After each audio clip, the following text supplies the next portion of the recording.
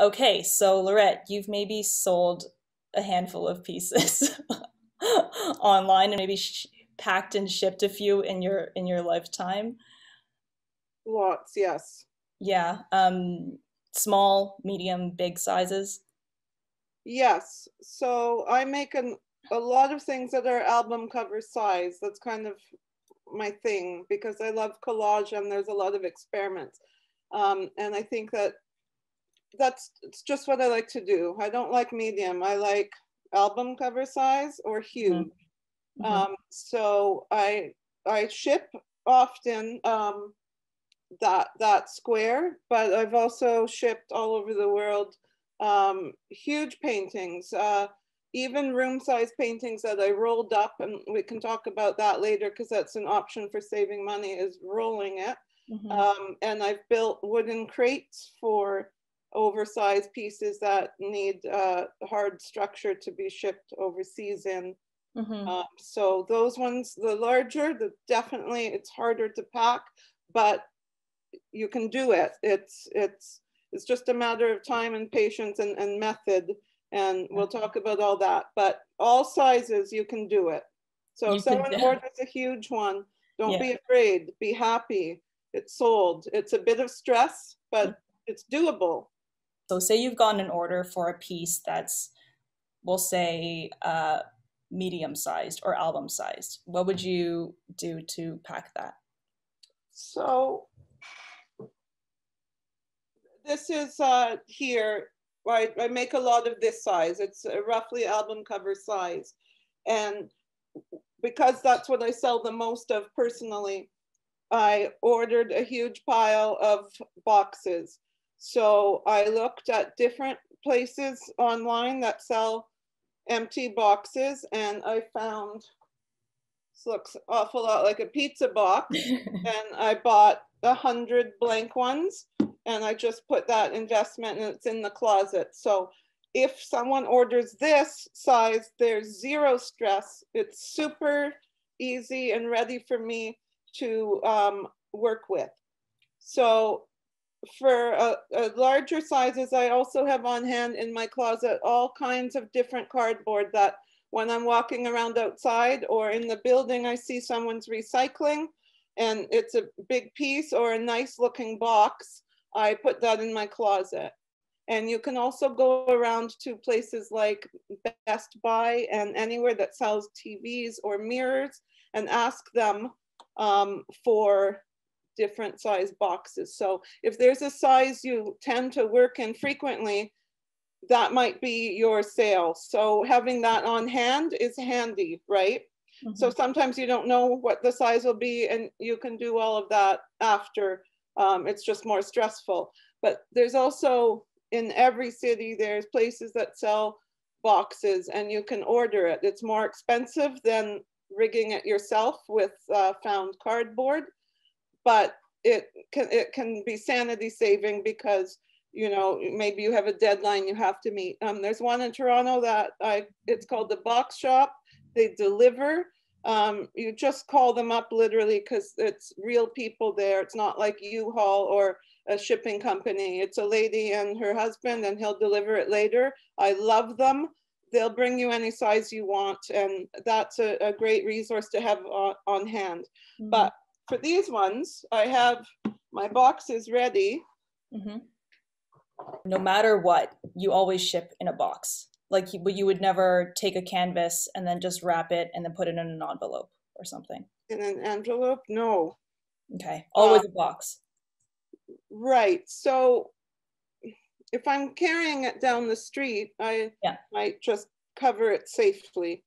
But you have to think of um, postmen throwing it around in the truck. Mhm. You have to think of rain. You have to think of, I mean, maybe this item is $200 or 2,000. And if it arrives damaged, you're not going to get that sale. Maybe you won't even get insurance depending on the company's coverage and what that does. So safety is the goal, even if you feel like it's overkill. That's what you want to aim for is, will this survive a nuclear disaster? The answer is yes, you're good, right? So that Again, it sounds intimidating and time consuming, but if you practice, it gets easier and easier to do. And if it's something very large, you will have to, most places won't insure certain sizes unless it's in a wooden crate.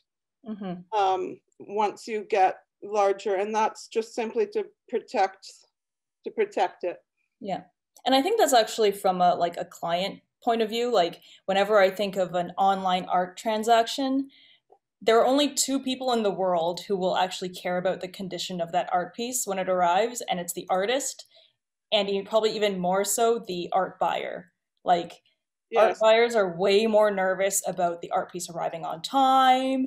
Is it going to be damaged?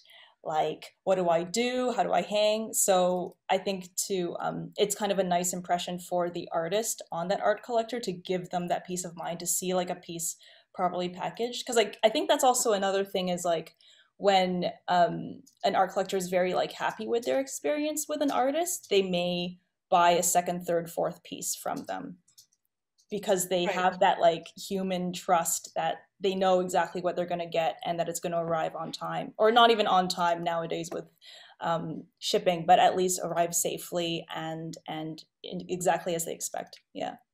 Yes. All right, so let's get packing. So I think, would you say that this process could apply to, that you're going to do right now, would apply to works up to a certain size? Yeah, up to cratables. Okay, up to cratables. The concept is the same. It's easier for small because you can do it right here sitting at the computer, but the concept is the same. So yeah, the first thing you need is a tissue paper, right? So you're going to cover the piece.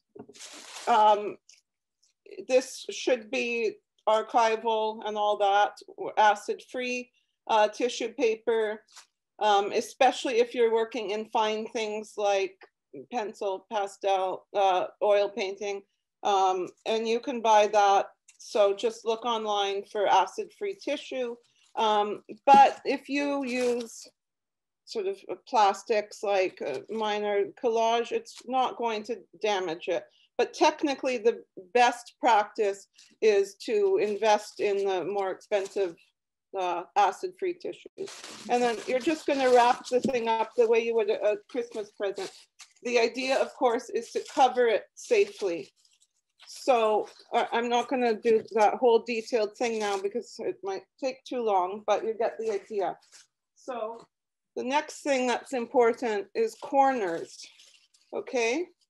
So for small ones, I make my own, and I'll show you how. It's easy. You need a corner on every corner. And with a canvas, a tissue corner is good enough. Yes, when you get to something larger, then I start making them out of cardboard. Sometimes I put the tissue and then the cardboard. And the concept is the same. You can buy them made in cardboard already online, maybe at that box place even. They're easy to make though. The tissue ones, I'll show you right now. And you practice, look on YouTube for a tutorial and just practice a few times. It's so easy. You fold the tissue into a square. Then you fold it into a triangle. Then you fold it into another triangle. Bingo. So you're going to tape one edge and put that on right there. What you have is this. Okay, and so you just practice that a few times and soon you can do it with your eyes closed. It really gives you peace of mind because the corner are the most easily damaged part, and that it just, you know, so now that's going to protect the piece nicely, you know, and then you'll tape around that. So you take your packing tape and that you tape around that. So the next thing you're going to do is make a sandwich. So here you have two pieces. This is foam core. I get it at dollar stores, or you can use cardboard from the recycling. this is a piece of foam core, and I cut it into 12 by 12s and have a stack ready.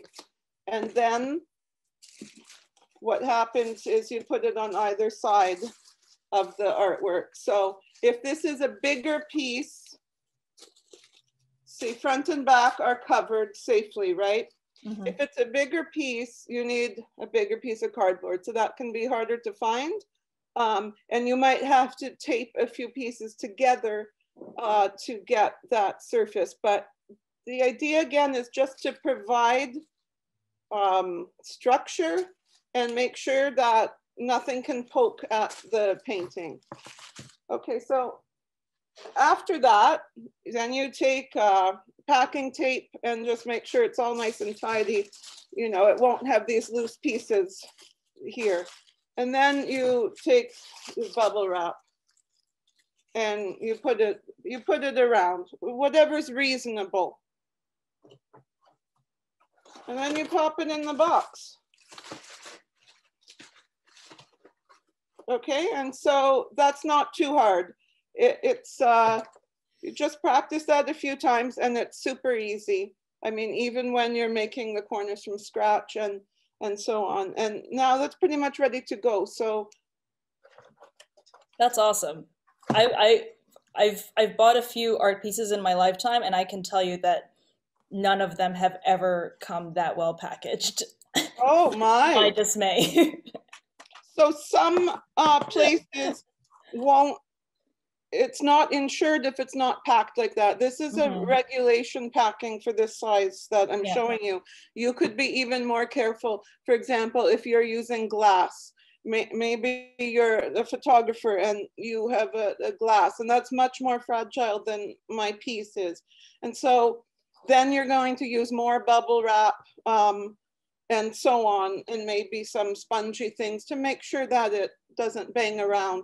And you write fragile all over the box, because then the delivery people don't, then they know, right? Mm-hmm. So that helps them. Mm-hmm. So, and I guess like even you know, talking about insurance, even if they know, I've also seen deliveries happen where it's clearly marked fragile and it just gets like chucked down the porch. But at least in a worst case scenario, if the work does get damaged, there's at least proof that you've done your due diligence to try your best to warn them against that. And then when it comes to kind of compensating for it, they can kind of attribute who's responsible for. That's right. Yeah, you want to cover everything. Yeah. You know, the first goal is that it gets there safely, but if it doesn't, you want all your bases covered so that you're compensated for that piece. Mm-hmm. So those items to have around in the toolbox are just tissue paper, X-Acto knife. I have both clear packing tape and then the browner kind. The dark one is good, so any ridges or holes, that way it's not transparent. You create an opaque space. But when you want to tape the address label on, you want clear. And I taped the label right on so that it doesn't come off in the truck and then ends up going to Australia instead of, you know, whatever. Like, just tape the whole thing on, and then you don't have to worry. And, you know, include a little thank you note. I put a few cards. I always put a few, because then if someone says, oh, I really love that new painting you got, when the people are entertaining, they're like, oh, that artist sent some cards, I'll get you one, right? Yes. So, and then you just write, you know, thanks so much, or whatever. It doesn't have to be anything fancy, but it's a personal connection. Definitely, especially when it's not being delivered in person, and maybe we'll touch on that later. But yeah, when you are just never maybe going to ever meet this person, to really help establish that human connection and perhaps make a long-term fan of yours out of just like what was just a casual art transaction is a great hopefully. Yeah, definitely. Like I'll say like as on the receiving end, as not an artist but someone who buys art, I can already feel how you've packaged it already elevates the perceived value of the piece to me. Um, like I've bought works that were, you know, we'll say like a few $100s, 1,000 or so, and it's been brought to me like in a plastic bag, like, and suddenly in my mind I'm like, did I overpay you for this? Like, Right. and it's funny how art's like that, right? Like the packaging, like if it shows that it's something precious, it Yes. feels valuable and like a good purchase. Whereas if it's sort of like something that's not treated well, it's like, oh, if the artist isn't even respecting their work, why, like maybe I don't really care as much. Yeah, it's weird Don't how that deliver happens. it in a Dollarama bag. Like, take the I time. know. Even if the packaging looks raw, like sometimes when you put all this packing tape and stuff and it's okay, it's not that pretty. But the thing is that the safety is most important, and that's protecting the value inside. So bubble Mhm. wrap is not, you know, couture, Yeah. and packing tape, but that it's secure, and that's the main thing really. So Mhm. that shows that you value it and that you don't want it to get damaged. And yeah.